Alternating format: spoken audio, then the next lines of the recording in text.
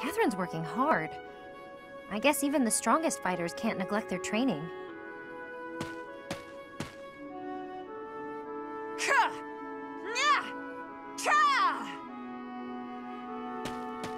At it again. Or is she still at it? Oh, a spectator. If you want to ogle, you ought to be a little less conspicuous.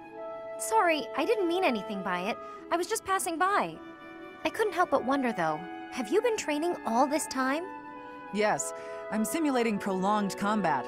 Fighting for a long time requires a whole different set of skills. If you can't handle it in training, you'll certainly be doomed against the real thing. I can't even imagine having what it takes to keep that up for so long. You want to be a mercenary, right? You should at least try to imagine. A brutal, protracted clash in open marshland, neither side retreating. In that situation, what will you do? Your survival depends on decisions you make in the moment. I see why you're so successful. Most importantly, don't give up. Don't start thinking about how you might lose or might die. Focus on surviving, on winning.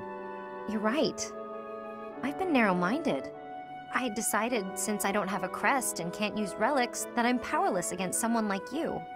But that's wrong. I'm not helpless. Not as long as I'm breathing and on my feet. So, the first thing I'm going to do is learn how to beat you. When you're unarmed, at least. That's the spirit, Leonie. Though I'm not planning on losing either, you know. Good.